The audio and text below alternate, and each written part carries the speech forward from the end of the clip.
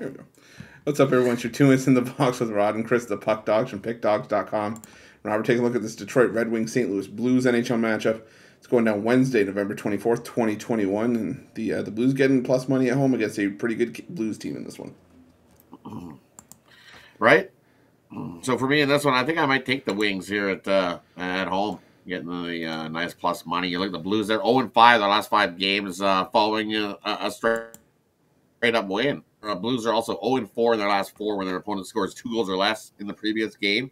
And this Detroit team is playing some pretty good hockey, especially at home.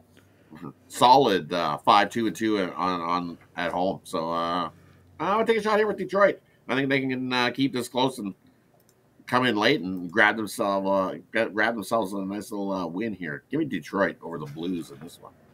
Yeah, I was looking at the under in this one because I can make the case either way. I think the Blues are the better team, but I also think that the Wings are not a bad team at home this season as well, like you said, and I think that this is just a 3-2 or even a 2-1 game, whichever way you slice it. These two teams like to hit each other. They're very physical. This is one of the more underappreciated rivalries, I think, in the NHL because we don't get to see them all that often, but you go back to like the 90s and the 80s. These are two teams that really hated each other. So I think that rings true today, and I'm going to take the under in a physical matchup.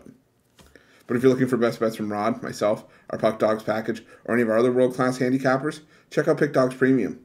Also, click the link in the description below for our YouTube VIP package for more premium content. Thanks for watching. Don't forget to subscribe and drop a like, and let's catch some winners.